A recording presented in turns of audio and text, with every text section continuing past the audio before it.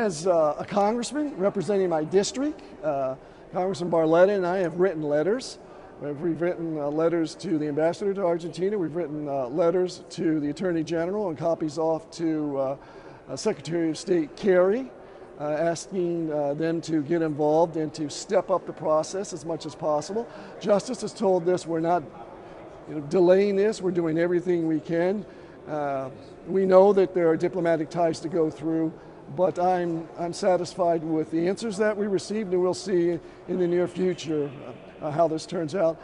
I am pretty much, if I were a betting man, I'd say this is, he's going to be extradited once we get through all the intricacies of the laws from each country and the diplomatic ties as well.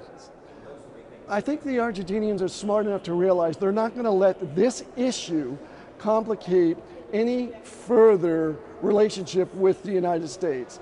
At some point, this guy isn't going to be around. Either he's going to die in prison over there, or he's going to be sent back here. He'll go to trial, and if he's convicted, he's going to be in prison for the longest time.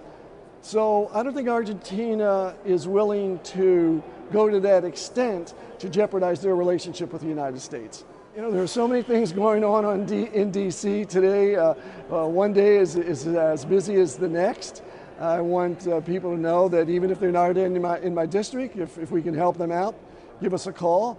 They have a right to know exactly what's going on in D.C. on a day-to-day basis. That's why I have town halls. That's why I'm on my internet. That's why I'm not only in my district and across the state, but across the country, explaining to Americans what's taking place. And what is important to me is I like to hear what the American people have to say about Congress and what they think we should be doing. And I take those messages back to my leadership. And I also consider that in drafting my legislation.